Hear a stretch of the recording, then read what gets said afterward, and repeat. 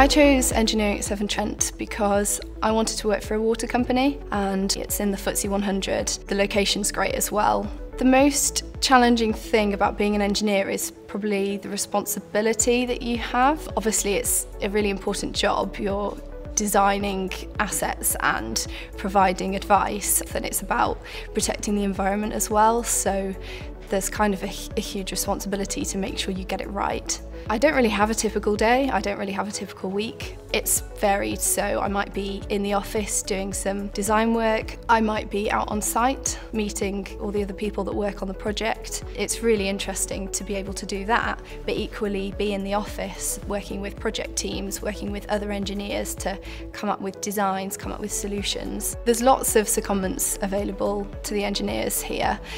We have a big supply chain that we work with, and on the engineering scheme you have the option to spend some time with them. Your line managers and the graduate scheme really supports that and promotes it, so you can kind of forge your own path to an extent and have a go at working with the different companies. At Severn Trent, everyone gets 2 days to do some volunteering work. So personally, I did a water aid project. A group of graduates came together and we project managed the building of a garden for a school. Seeing it all come together was great, but there's lots of other things you can get involved in, so you can really choose what you do with your 2 days of volunteering. I think the best word to describe Severn Trent at the moment is changing, but really exciting. There's lots of new regulations, lots of new things coming in, and it just means that there's lots of new challenges.